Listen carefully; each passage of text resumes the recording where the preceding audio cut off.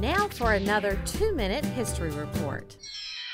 We all know about the blockbuster, World War II, the famous attacks, the military heroes. But what do you know about the prequel, the First World War? At the time, they didn't call it World War I. No one ever imagined there'd be another. It was known as the Great War, or the War to End All Wars. In the early 20th century, Europe had a bit of a different look. There were the Fab Four empires, ruled by monarchs who maintained a delicate balance of power. Then, in the summer of 1914, a group of assassins attempted to blow up Austrian Archduke Franz Ferdinand while he was touring Bosnia. The attempt failed, but later in the day, an assassin's bullet prevailed.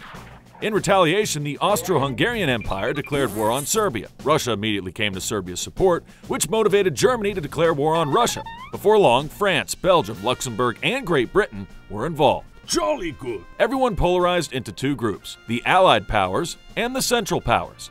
New technologies dominated this world conflict. Tanks, machine guns, and airplanes changed the way armies battled. Trenches and tunnels became the new strategy, although that led to soggy problems. The British and German navies dominated the seas. Then in May of 1915, Germany sank the Lusitania, killing 128 Americans.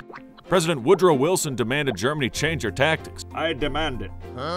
Germany appeared to comply, but later offered to finance Mexico in a war against the U.S., so the United States joined the war. Oops. A year later, on August 8th, the Allied forces began the 100 Days Offensive.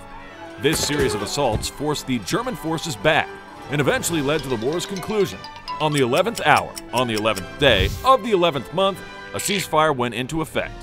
Then came the Treaty of Versailles and the formation of the League of Nations.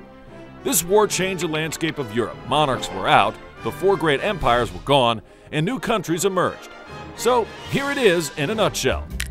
Europe used to be led by the Big Four, until a bullet made Franz no more. Conflicts arose, triggering numerous hawks. Success meant machine guns, tanks, and dry socks. The ceasefire became a celebrated day, although the next war was just a few years away. That was World War I in 2 minutes.